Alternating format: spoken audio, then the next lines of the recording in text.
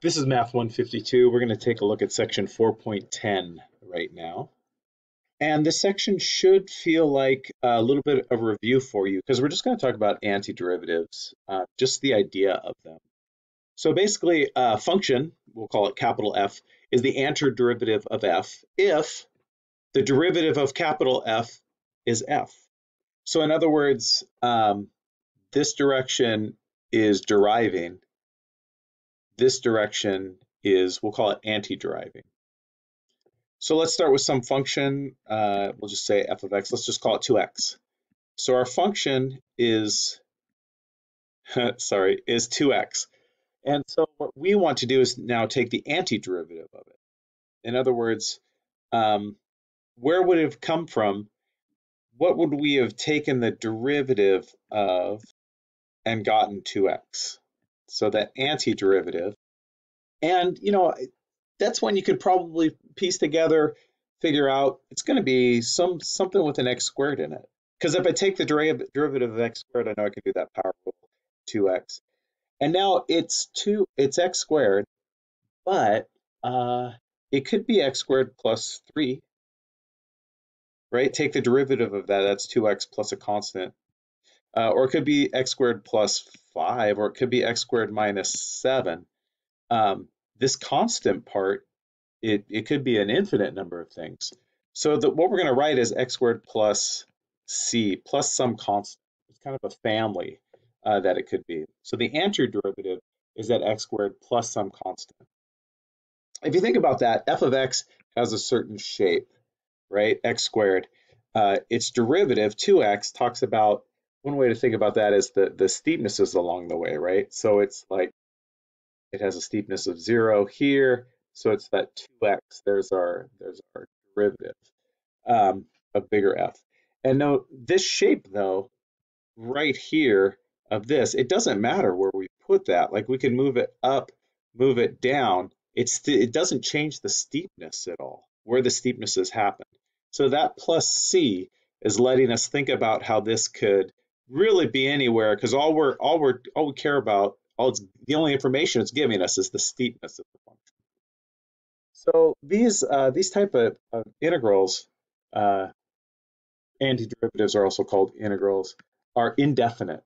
In other words, we're not really sure about all of the details about them. Indefinite. We've got that plus c, so and there's no way for us to pin it down without more information. So let's think about some things that we know and try a couple of these. So if you're up for it, why don't you take a minute and pause the video and give these a try and see if you can find those antiderivatives. Be a nice little review for you.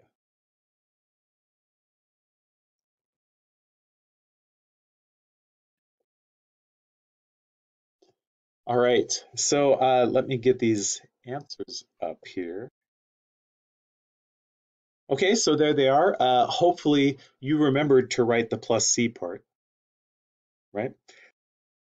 Another notation that I could have used to do these, like when I said, here's the function, find the antiderivative. And again, I think you've probably seen this notation before.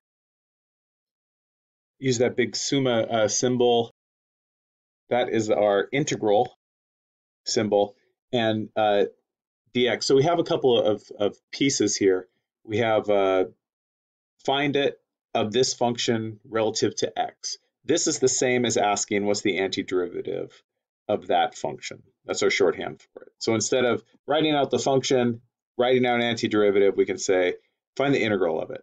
And like that one was plus that c. Don't forget to add that constant each time. So as we have these functions like this, find the integral of the function f relative to x, our answer is going to be the antiderivative plus some constant. We're finding those indefinite integrals. So a couple things to think about. We have a power rule that kind of undoes our power rule for integrating. I'm sorry, for differentiating. And I'll just write this out. So that notice that undoes our power rule for taking the derivative. In other words, if I'm taking the derivative of x cubed, let's say on that, I'm used to saying, oh, it's 3, that comes down, and then this decreases by 1. And then what this does is this goes the opposite direction. This takes this, it divides out that, and by that I'm talking about that 3 there, divides out that part, and it increases this by 1. So we'd be taking this, our n would be a 2, we're dividing out the 3, n plus 1, and increasing that by 1, which gives us the x to the third. So there's our power rule for integrating. A couple other things I want to remind you of. You might have not remembered this one. 1 over x comes from natural log, and it's natural log of the absolute value of x, just to keep that positive. So we're not trying to take natural log of a negative number. And hopefully you also remember that e is its own derivative, e to the x. So those are all good things to think about. There's a bunch of other relationships too that you might want to refresh yourself with.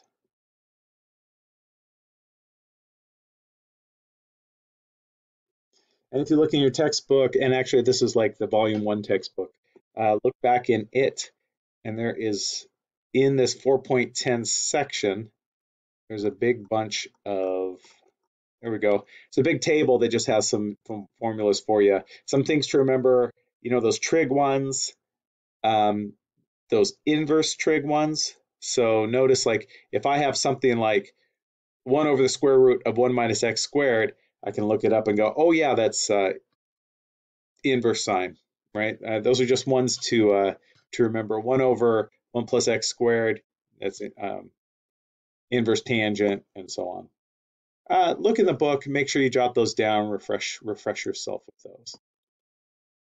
Great. So a couple things we can think about is just the simple act of verifying. So like if I had a statement that told me something like this, and I was asked to verify that this is a true statement, notice this direction is integrating. That's the integration. So if I want to verify, what I could do is just take the derivative of this and see that it becomes that. All right, so let's think about this. Derivative relative to x. Let's see, the derivative of x squared over 2, that would be 2x over 2, which is x. Derivative of e to the x is itself. Derivative of a constant is 0. So yeah, there's how I could verify. And then if it ended up not being equivalent to it, I would say, nope, they're not. So another thing I want to think about with integrating is if I have addition going on inside, essentially I can just integrate the pieces. I can break this into, this would be the same as, that part plus that part. And it's same with subtraction too. So if this is subtraction in here, I can break out that subtraction. And then if I just have some constant in here, some number, I can basically say, I can also just take it out and go, whatever that derivative, whatever that integral ends up being times the constant is the same. I can carry it inside, or I can push it out just to make things a little bit easier for myself. Okay, so those are good, hopefully familiar. Let me throw 3 integrals up here that I want you to do, and then I'm going to talk about one more thing. All right, so there they are, and give these a go. And I really strongly suggest that you do that. Pause the video and give these a try. I'll wait.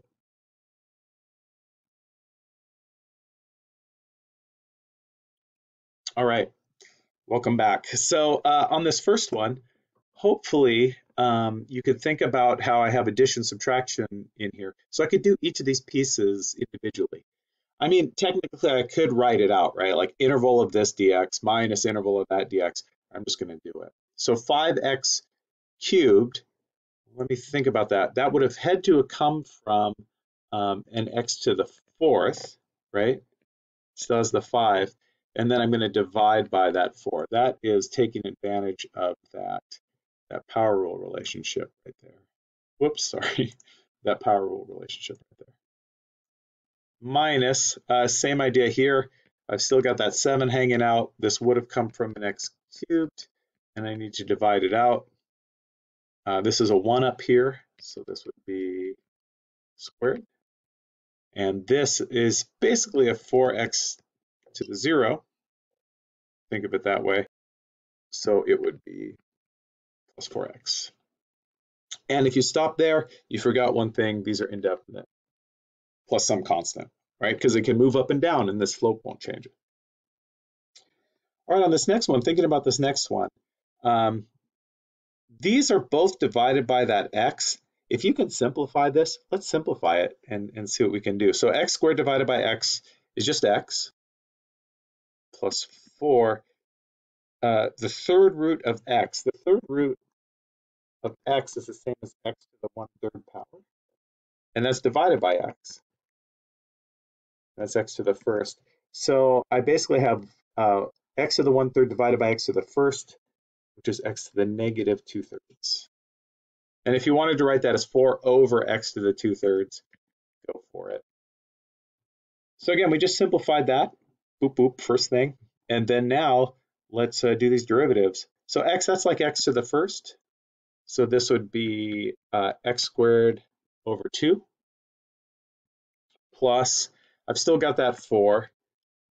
This is negative 2/3. So if I increase that by 1, it's 1/3 divided by that 1/3, and that's plus c.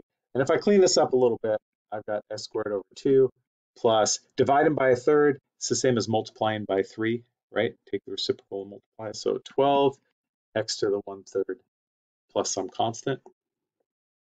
And if you want, you could write this as 12 third root of x.